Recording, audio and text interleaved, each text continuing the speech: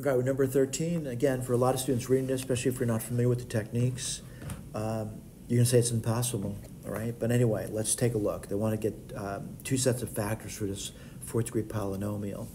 And they're going to be quadratic in form, by the way. This has something to do with completing the square. So let's write this down. And again, I can't remember the question. I got to look at my piece of paper over here. So it's 9m to the 4 minus 11m squared plus 1. So this is 9m to the 4th power. And then I'm going to put the minus 11m squared in the end. And if someone says, why are you doing that? I'm looking, if this is factor, I'm looking for a difference of perfect squares at this point. But I'll put the 1 over here.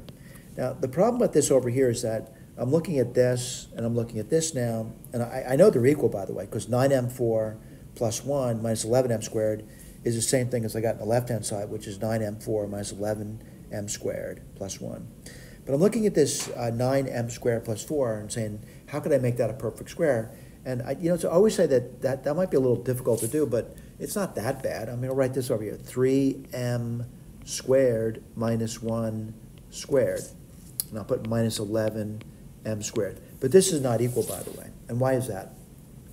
If you multiply that, you would get 9m4 and you would get plus 1, but you get a middle term, which would be minus 6m squared. So I'd have to add this on, by the way, 6m squared. All right? Now, is that equal to what's above it? And you should be able to verify that. That's 9m4. You would get minus 6m squared plus 6m squared. That disappears, and you do get plus 1. So I think I've got this over here, which is going to be my difference of perfect squares now.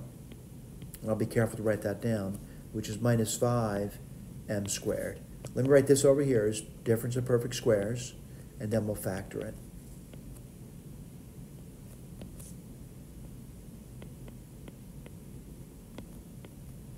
And they said there's two separate ones, though. Let's write this one down first, which difference of perfect squares, by the way. So 3m squared minus 1 minus root 5m, and 3m squared minus 1 plus root 5 times m. I don't like the way that's written because I want to put it in order. So 3m squared minus root 5m minus 1, and 3m squared plus root 5m, let's see, minus 1. All right? That's one set of factors, by the way. And they don't involve complex numbers, by the way. All right? So I'm okay with that. I want to get another one. And so, how would you do that? Well, you know what? I'm going to try another one, and let's take a look. So I'm really on the same thing again. So 9m4 minus 11m squared plus 1 is equal to 9m4 plus 1 minus 11m squared. Well, I tried the 3m squared minus 1. Let's try the 3m squared plus 1 squared. Now, of course, this is not equal to what's above it, so I have to figure this out, by the way. And what would you get? You'd get plus 6m squared. So then I have to subtract away. So minus 6m squared. And again, if you want, you can verify that too, by the way. All right? So let's take a look, see what we come up with. We're going to get over here 3m squared plus 1 squared minus 17m squared. And again, this is a difference of perfect squares again. Let's write it down. It's going to be 3m squared plus 1 squared minus the root of 17m quantity squared. And let's write a difference of perfect squares down now.